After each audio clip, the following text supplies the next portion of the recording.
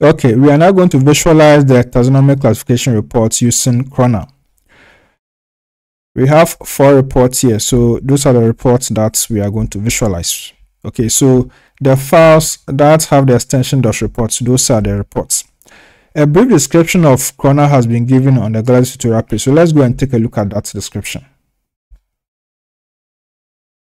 So on the Galaxy page, just scroll down to this section, visualize the taxonomical classification with Krona. So this is the description. It says Krona allows hierarchical data to be explored with zoom-in multi-layered pie charts. With this tool, we can easily visualize the composition of the bacterial communities and compare how the populations of microorganisms are modified according to the conditions of the environment.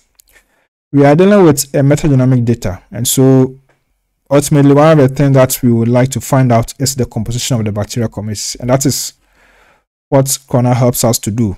Okay, so Krona will generate a pie chart, and then we can use the pie chart to easily interpret the data. Okay, so that's one of the advantages of visualization. So visualization, and in this case Krona giving us a pie chart, allows us to interpret the data and also better understand the data. So we are going to call Krona, we are going to specify the data, and we are also going to provide a name for the basal rank. We are going to use bacteria. By default, Krona uses the word roots, but we are going to use bacteria because we want to follow this tutorial. So we are going to generate a plot like this, and then we are going to discuss it. So let's go back to the terminal and then continue. Okay, so on the terminal, I will first create a directory. So I'll say make the Krona underscore reports. This is where I will save the output file. I'm now going to call Krona to generate the plots. So I'll say kt import taxonomy, and then I'll say -n, and then I'll say bacteria. This is the name for the basal rank.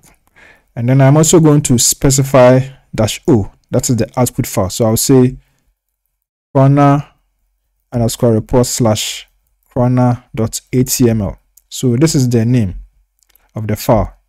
Okay, and we are going to store it in this directory, Krona underscore reports. We are now going to specify the reports. Okay, so we are going to visualize all these reports, the 4 reports here. So I'll say kraken underscore reports slash star.reports, and then I'm going to execute this command. So let's do that.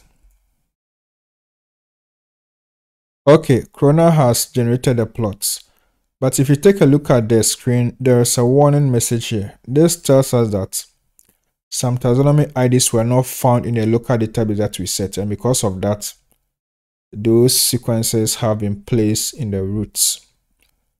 So the roots here refers to bacteria because we named the roots as bacteria. Now this issue has been reported a couple of times. I've seen a number of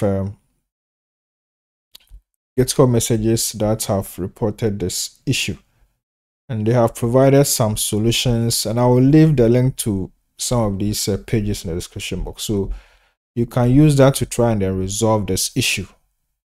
This tutorial is an introduction one, so I wouldn't go into details with how to resolve them, but for those who may encounter it, just check the links and then you'll find solutions that have been proposed. So I will proceed. So I will check the plot. So I'll do an ls into the Krona directory, the Krona report directory, which is here, Krona underscore reports, and we are going to find this HTML file there. So this file is what we are going to view using our browser. So let's view this file, or let's open this file using our browser. So I am going to open it. It's here. The report is here. So this is it. So I'm going to open it using my browser.